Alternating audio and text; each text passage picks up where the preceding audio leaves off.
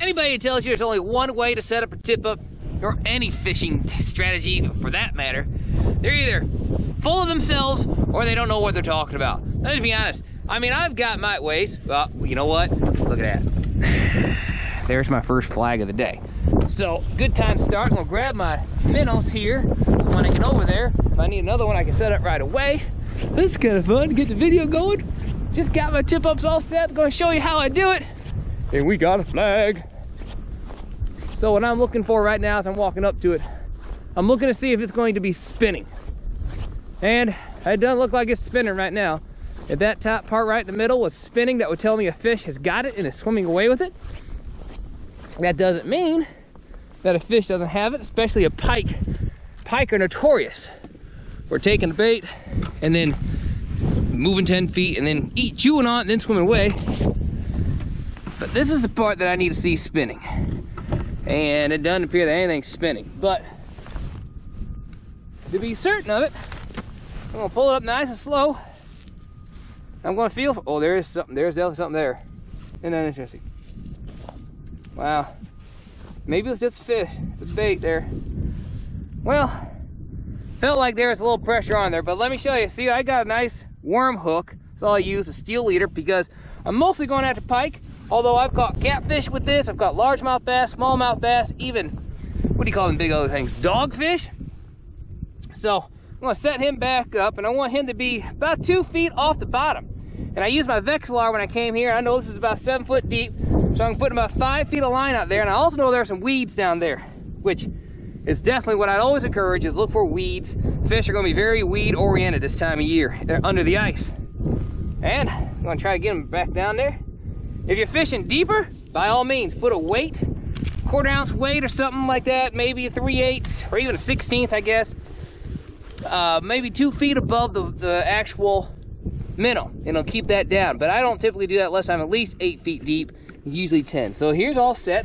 When that fish takes off with my bait, yep, it's gonna be just like that. I'm gonna set my tip up off just like that, and I know there's a fish on. At least I thought there was that time. Not uncommon though to put a big minnow on there, big pike minnow, that it can trip it itself. We got another flag. Here it is. Once again, I don't see anything spinning. A few things to fish and get my heart pumping like a flag. Big old fat bass sitting on a smallmouth bass sitting on a bed maybe. There it goes. See it spinning? See it spinning? Yep, that's what it looks like when a fish has your bait. Yeah, that's what it looks like. So what I'm gonna do is I'm gonna pick it up slowly, and I wanna feel which way it is. That fish is running that way, I wanna yank this way. It's running that way, this way, so forth.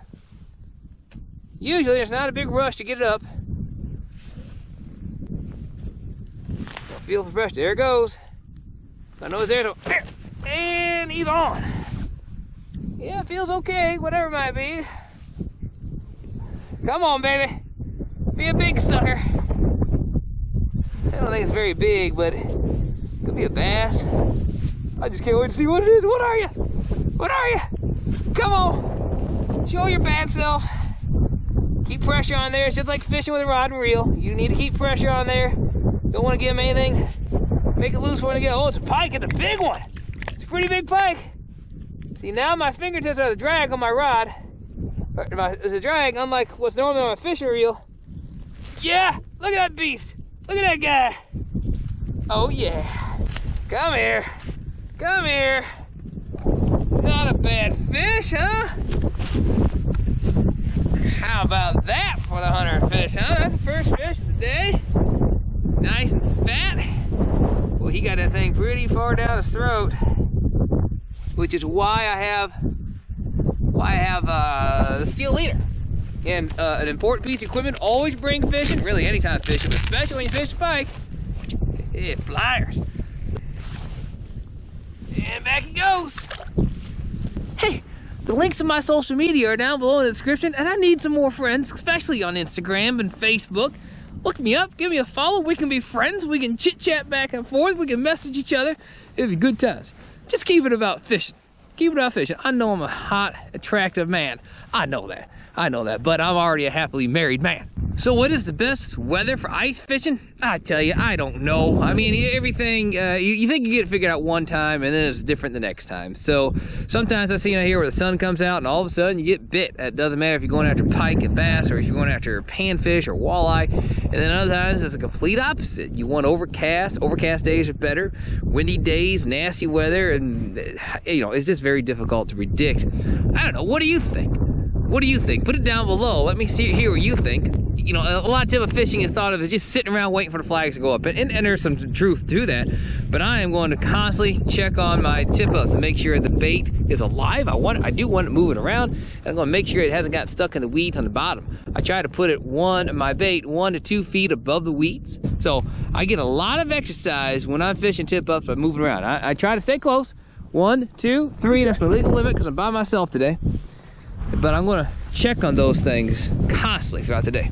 Well, you see my cheap setup with the tip up, but what about the days like today that's a high of 10 degrees and your holes are constantly freezing over? Well, Darren of Killer H2O Tackle sells these thermal tip ups, and you'll be amazed. See, it's frozen all day long. Now this has been sitting here, how many hours? 6? 5, 6, yeah. Well, let's see how frozen that water is, or that ice is under it. Frozen water is, whatever. You know what I mean. Look. Not at all. Yeah. And I think it's a high of 10 degrees right now. We set this thing up about 5 hours ago. So, the thermal tip up here, Darren, yep. There's a lot of advantages to it compared to the old traditional cheap ones. Couple different things it does. It keeps your hole free of debris, snow if it's blowing. Obviously it insulates with this insulation underneath so that the hole doesn't freeze like you saw there. It also doesn't allow light down the hole. Sometimes I think that could go either way. The light could theoretically attract fish, but it also could alert them to something's weird down there. So that's the reasons behind why I use them. I use them almost exclusively. I do have some older wood ones that I get out once in a while, but if it's anywhere near below freezing, these just make so much easier of not having to go around and check your tip ups all day long. Now you guys showed me one tip that you shared earlier, which was putting the ice or the snow on top of your flat. Oh, all right. And you showed that? Yep, I can do that. It costs nothing, but it's genius.